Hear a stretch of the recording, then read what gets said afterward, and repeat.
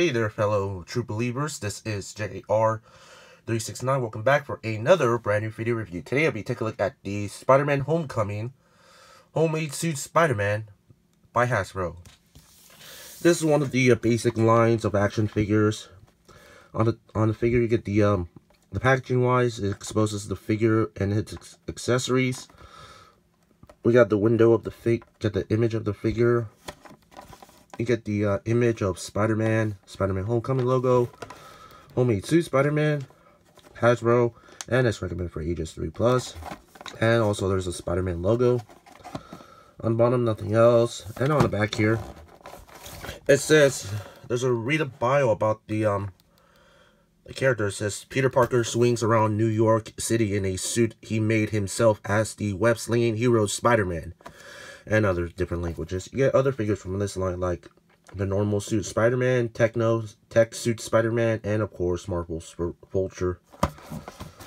So that's about it for the packaging. Now let's release Homemade Suit Spider-Man out of the package. Here we got Homemade Suit Spider-Man out of the package. Now let's take a look at the figure. Now the head sculpt on the figure itself. I mean, I like how they sculpted the goggles and wrapped around his mask. Looks really well done. But I really wish there's some paint to it on the figure, like there's white on the inside of the eye and there's black inside of it. And there's a spider logo right here, including the spider logo on the back. You get the little hoodie that's molded on it. I really wish it's made out of soft material. And also you can see the little zippers on the molded zipper on the sweater here, the sweatshirt. And also there's some crease wrinkles on the outfit, his jacket, his blue long sleeves, and his sweatpants. And you can see the little string on the his area there. And there's also little fabric thingies or whatever they're called on the jackets. And also you can clearly see you get the web slinger on the hands there, and Spider-Man's wearing fingerless gloves. Come on, Spider-Man. I thought you were the smartest hero of all time. I guess he's not, because he might be touching evidence with the fingerless gloves. Nothing specific on the boots. You get a little texturing on it. You know, just they look like soccer boots or soccer socks. And nothing much on the shoe, just plain old red. Nothing on the back. And there's pegals in the bottom feet as well.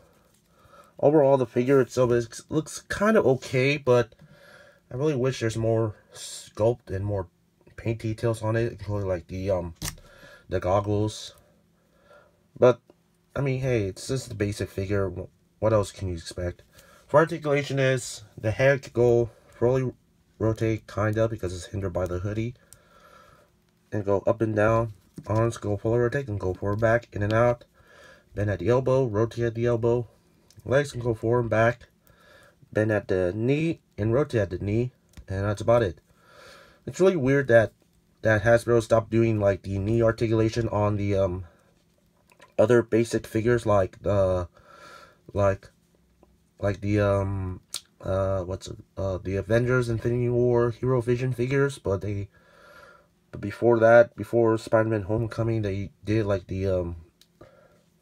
they didn't have added like the knee articulation on the Guardians of the Galaxy basic figures, and then they bring it back with the basic figures of the Spider-Man with knee articulation. It's really strange how they stopped doing the knee articulation on the Infinity War figures, basic figures. I mean, that's really strange. Now for accessory, he does come with this web slinging, whatever, the web slinging. It fits on his hand, on this hand very well. It's just, you just snug it in, and there we go. I mean, I'm more perfectly put it on the other hand, which is like the web slinging shooting hand, because it makes more sense. But since the web shooting is very heavy, let's see there.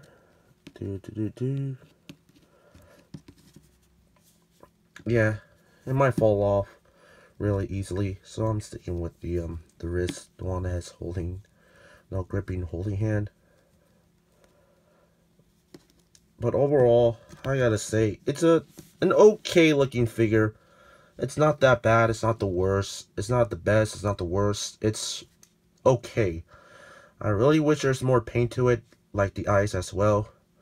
I mean, nothing much on the figure, just a usual basic figure, like I said.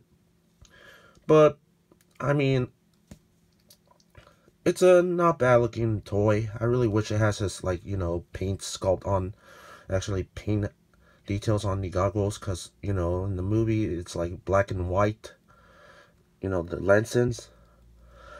But, it's just a basic figure. They're too lazy to use that. And I know this is not a Marvel Legends figure. It just makes me feel like the Marvel Legends one is way better than this one. So my rate on this figure, I'm going to give this Spider-Man figure a 4 out of 5. I mean, a 4 out of 10. So that's about it. Make sure to tune in for new videos daily. Don't forget to turn on the bell icon to be notified new videos after you subscribe. And also follow me on Instagram and Twitter. Both of the links will be in the description down below. So that's about it. This is J.A.R. 369 and goodbye.